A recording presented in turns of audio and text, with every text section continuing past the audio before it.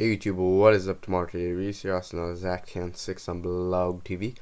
I went to the Tacoma Rainiers game versus Reno Aces yesterday. I got a decent amount of graphs. I think I got 18 or something like that. But here's what I got. I got pocket schedules signed by Jake Elmore. I believe this one's Jake Elmore, but what's it called? My buddy Justin. I'm gonna include this one in our trade as an extra, and some other stuff. But I also got Scott Patterson and Alex Liddi, I believe.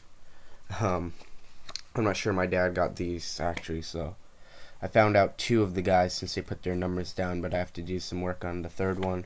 I also got ticket stubs. We sat right behind home plate. We were it's really cool minor league game. It's only $25, and you can sit basically right behind home plate.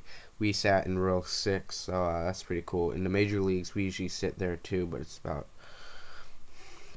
$70 each, so it's a cool discount. But got Mark Reed. He's the brother of Jeremy Reed. He signed 2 ticket stubs. Jonathan Albaladejo signed 2 as well, right there and there in blue.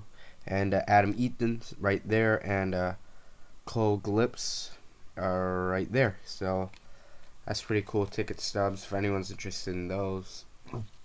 All these will be for trade except the Jake Elmore. We also got some cards, which is great. Mike Jacobs signing 4 of 4 for me. Signed that Topps. This Topps from 07. His rookie, which was turned out fine, and a Upper Deck first edition.